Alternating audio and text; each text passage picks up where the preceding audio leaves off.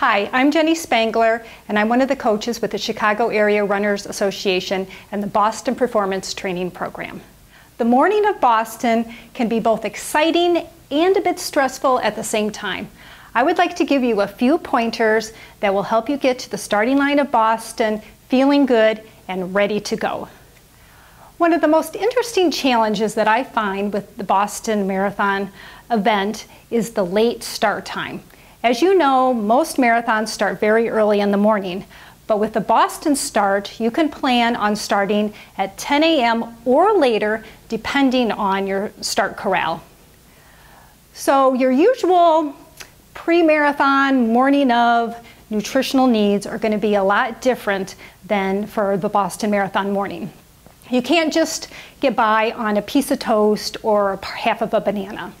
So what I recommend is that you eat a substantial breakfast. Get up early, have a good breakfast. I like to have a bowl of oatmeal with a banana, maybe a bagel with some peanut butter. But the key here is that whatever you choose to eat, make sure that you have practiced it before race day to make sure that it sits well in your stomach. So then after you eat this big breakfast, you can go back to your room and relax until it's time to board the bus. Now you will be boarding the bus early, so you might want to bring a few items to snack on, like an energy bar or a piece of fruit or something. One of the great things that I think about this CARA program is that not only while you're in Boston do you have access to the CARA's reserved hotel rooms, but most important, a private coach bus with a bathroom.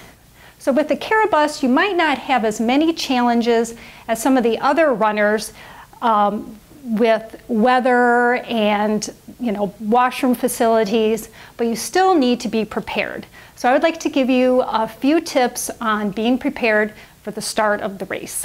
So your goal at the start is to stay as warm and dry as possible so that you don't lose energy trying to keep yourself warm.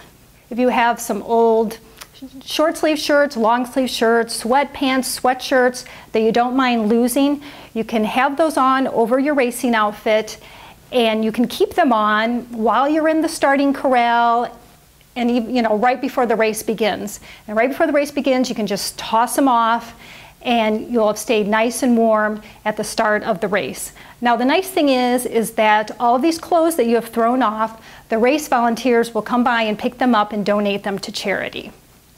Number 2, I find that a large black plastic garbage bag does wonders for keeping you warm and dry. Number 3, if it's rainy, you might want to consider bringing an old pair of shoes along that you can use to warm up before the race. And then right before you're ready to get in your corral, put on the shoes that you're planning on wearing for the race, and don't forget a dry pair of socks. And then finally, the last tip I would like to give you is if you are planning on hanging out for a while in the athlete village, you might want to bring a plastic bag or something to sit on. It's very important to keep off of your feet as much as possible, and you definitely do not want to be sitting on a cold, damp ground before the race. Once again, my name is Jenny Spangler, and I'm one of the coaches for the CARA Boston Performance Training Program. For more information on this program and other CARA running programs, please visit our website at www.cararuns.org. Have a great run at Boston.